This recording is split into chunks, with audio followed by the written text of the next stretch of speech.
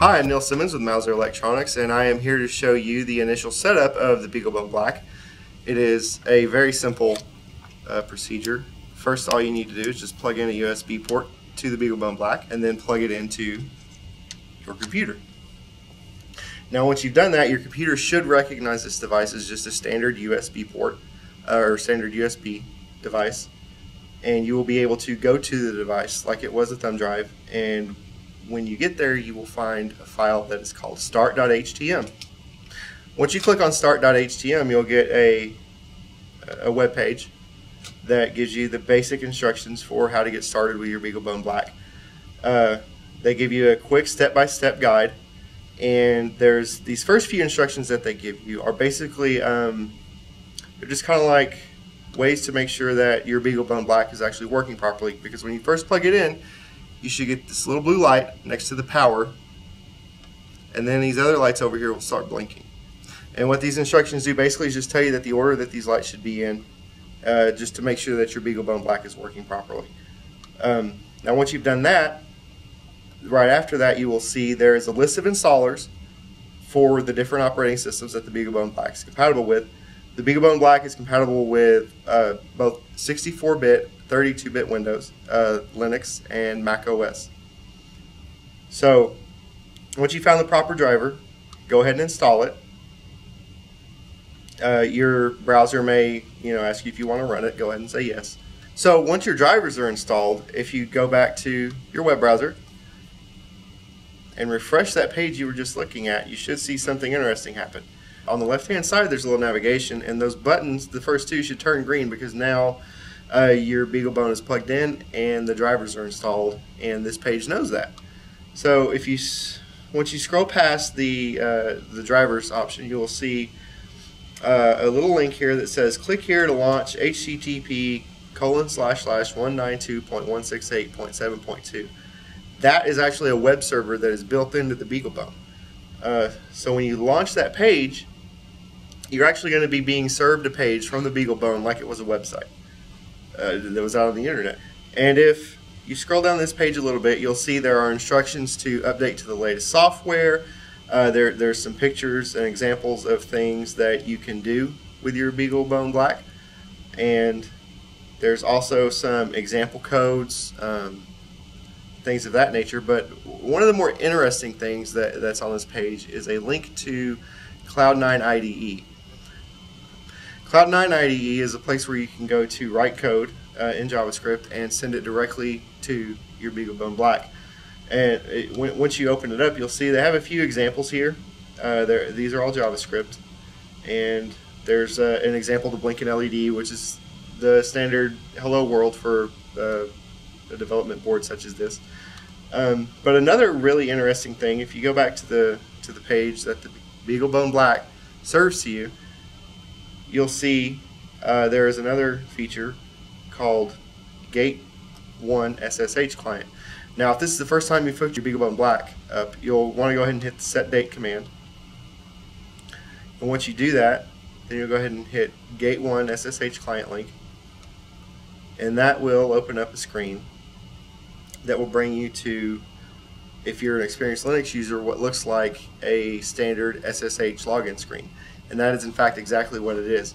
So what you're able to do with this is to go ahead and SSH into your BeagleBone Black just like you were SSHing into any other Linux device, which is exactly what you're doing.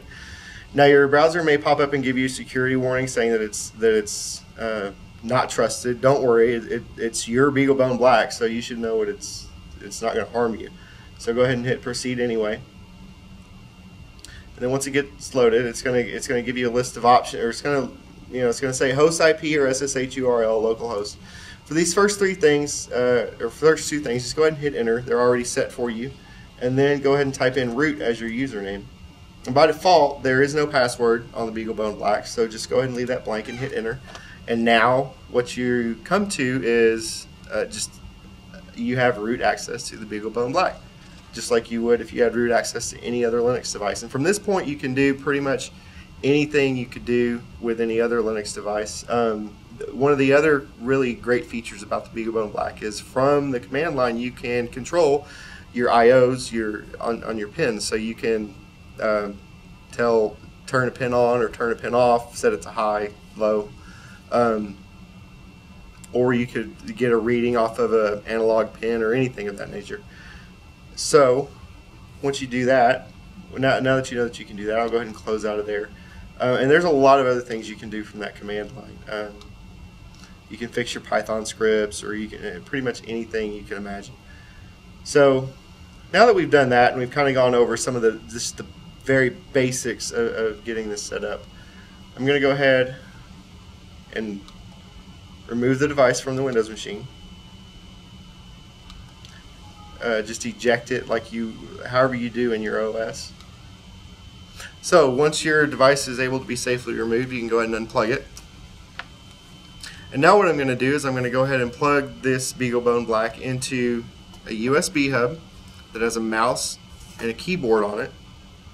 This USB hub is powered. That's very important. Your BeagleBone Black does not provide a lot of power, so you're going to need to have a powered USB hub if you're going to run USB devices off of it. You're going to plug in a micro HDMI port, and then I'm going to go ahead and plug in a power device. This is just providing 5 volts at 1 amp, and this is going to boot the BeagleBone Black just like it was a Linux computer.